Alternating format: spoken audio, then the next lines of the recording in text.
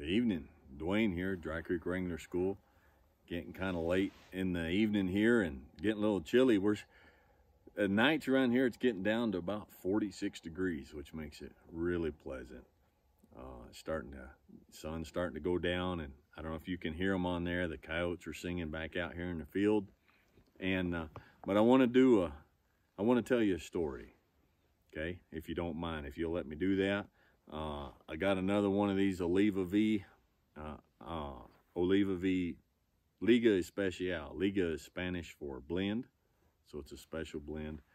I almost did a video on cigars, but I don't know. I've gotten a lot of questions on them, and I really would like to kind of talk why cigars and go into it, but I'm gonna wait. So I want to hear from you feedback if this is something more people might be interested in, and if not, I won't waste your time with it, okay? So in 2002, a good buddy of mine who's a contractor had gone over to China to help build some buildings for a NGO, a non-government organization, for they were going to do a dairy farm for poor folks, all right? So he called me and said, hey, he called me from China and said, we got this thing going, and they've got a horse or two out here, and they want to know if I know anybody that breaks horses. Would you be willing to fly to China to train horses? At least one horse to start with for this bunch. And sure, man, who wouldn't? Why not? So I loaded up a duffel bag with a saddle in it and some clothes, and they bought me a ticket, and I flew to China. Now, this is the part, China's absolutely huge, and this is part of China where China and North Korea and Russia all intersected right at this point, okay? So they said, what do you need? And I said, I need a 50-foot round pen. I've talked about this in another video. Well, when I got there, the setup, they didn't know any better. They did the best they could. The setup was not ideal. And I had it was about a 5-year-old stud, kind of a Mongolian. I think it was like a Mongolian breed horse. He was short, pretty thick and stocky. A nice horse, good natured. And so, but I had very few days. I had very few days to train that horse. And so I did the best I could. And I was getting ready to leave, and I'm like, I need to take this horse out and put some miles on this horse. And so, and lo and behold, that day they came in and they had just bought another horse. Now this little mare was supposed to have been ridden before. She was supposed to have been broke. We need to see what she was. And so my buddy who called me over there, Donnie was a rider. He grew up, and he had done some work in South Dakota on ranches and stuff. And so one day we said, all right, it rained 19 days. I only had a 30-day visa. It rained for 19 days. And so we out there one day, I said, okay, I'm going to take this stud out. And so, Donnie, you want to ride that little mare? Yeah, I'll ride that little mare. Well, I had brought my saddle from the States with me, but all we could find for Donnie to ride on that little mare was like it was like a Chinese Mongolian military saddle. And there was no saddle blanket. Now, I don't know if I was more, well, I do know too, I was more redneck at that point than cowboy. So we didn't have a saddle blanket, so we found a flat, squashed down pillow, a bed pillow. And she was a little mare, so we put that pillow on there and put that Mongolian saddle on her. It looked kind of like a McClellan type saddle. It was a military saddle. And we saddled these horses up. I was on this stud, and he was on this little mare. Neither horse was very big. And so we headed out. So there was a narrow, long gravel lane that went out to a little narrow gravel road.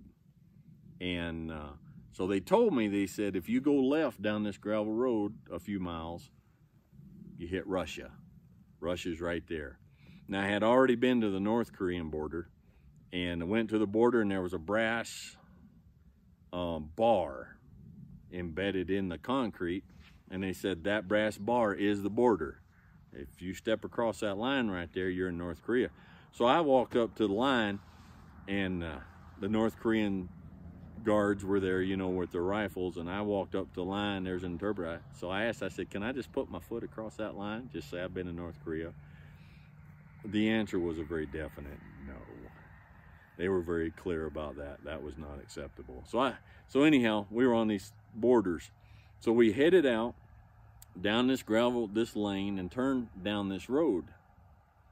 And the horses were doing good. They were a little bit unsure, but they weren't humped up. They didn't have a hump in their back, and they were moving along pretty good. So just as soon as we turned and headed down that gravel road, this little bitty Chinese car came up behind us, went around us, and as they went around us, they honked the horn, beep beep. Now they were just being friendly, but the little colt I was on, he's like, he just kind of hunched up. He didn't like that too much. Well, we went on, another car came up. This is like a one-lane gravel road. There's never any traffic out there. Another car comes up, little bitty Chinese car passes, beep beep. They're just being friendly as they go by. Strange sight to see out there. A couple Americans on horseback heading out through there. And there must have been 5 or 6 of these little cars past us in a short period of time, going around, and every one of them had to beep their horn, beep beep. And the horses kept getting a little bit more nervous, and I'm like, man, what is going on? Well, I saw just down the road, off to the right, there was a small brick building that they had just built, and it looked like every one of these cars was turning into that building there. And so I told Donnie, I said, if we can get past that house, I think all the traffic's going to stop and we'll be all right. Well, the horses were starting to bunch up, and they were starting to get a little bit agitated and feeding off each other, but we kept calm and kept moving them down the road. And just as we got to that driveway, and I figured, okay, we're home free, somebody set off a string of firecrackers. You know, the kind you get at 4th of July, it's got like the black cats that are all tied together, and you light one and they all go off. Well, somebody had set a string of them off at that building. And the 2 horses said, no, we didn't sign up for this. But amazingly enough, I don't know if it's just their good nature or my good horse training, they didn't go nuts. But they definitely got up and got agitated over those firecrackers going off. And I said, okay, we can get on by and we'll be all right. We got just a few yards down the road, and they set off another bigger string of those firecrackers. Well, my colt said, no, that's it. I'm done. I've had enough. And he tried to take off. Donnie's mare was feeding off of him. She tried to take off. Well, I noticed out of the corner of my eye that Donnie's saddle, his little Mongolian military saddle on his bed pillow, was starting to roll. And I tried to reach out and grab hold of the headstall of his mare to help him, but my colt he wasn't having it, and it was getting out of hand. And so finally I just said, all right, go. I've never been on a horse that can run faster than I can ride. And I said, Donnie's a good hand. I don't have to worry about him. He'll be all right. And so I just said, go. And that little rascal put his belly to the ground and took off at a dead run down that road. Now, sometimes life is going to run away with you. Now, sometimes you can pull it in, and sometimes you can't. Sometimes you get in a situation and all you can do is let it run. And so I let that little rascal run, and I just sat there in the saddle, and I just stayed calm. I didn't saw in his mouth, didn't try to pull him in. I just said, son, you've earned it. It's all right. Go. And horses, so much of horses like life, if safety is not an issue, sometimes you got to let them just get it out of their system. It's okay. All right? So we're heading at a dead run down that road, and then I think to myself, oh, Russia. Russia's at the end of this road. Now, this is going to be quite a sight. An American cowboy on a Mongolian horse in China at a dead run running through Russia. this could get western. Well, we ran, and it must have been a mile or so down there. And when we come around the curve, there was like a 12-foot tall chain link fence. That's all that was there. On the other side of that fence were trees, Russian trees. By that time, the little horse had run himself out, and so I pulled him in easy, and he pulled up easy to that fence, and I got down and loosened the cinch on the saddle and just kind of petted him and talked to him, calmed him down, let him blow. We stood there for a minute, and Donnie comes limping up, leading his little mare. And so we reset the saddle and everything on his horse and let the horses stand there and blow. And then we turned around and headed back towards the farm, quiet and thoughtful and hopefully a little bit wiser. And, you know, I thought about that, and a lot of times in life, things seem like a runaway, and you can't stop it. And the harder you try to stop it, the more damage you're going to do. And sometimes you just got to enjoy the ride. And you think at the end down there, you're going to have rough Russian soldiers in fur hats with AK-47s. But you're not going to know till you get down there. And when you get down there, what you may find is a big old fence that's going to stop the runaway. And so what you wind up with is a heck of a ride and a good story to tell.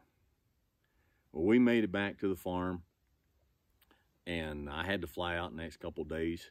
Just before I flew out, somebody came in with an interpreter, and the Chinese folks had sent their apologies from that little building down there. They heard what had happened, and they sent their apologies.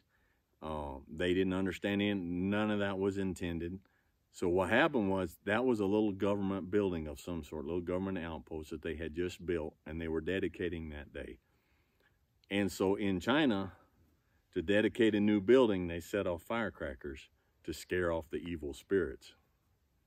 And I always thought, you know, if evil spirits ride horses, I could see how that might work.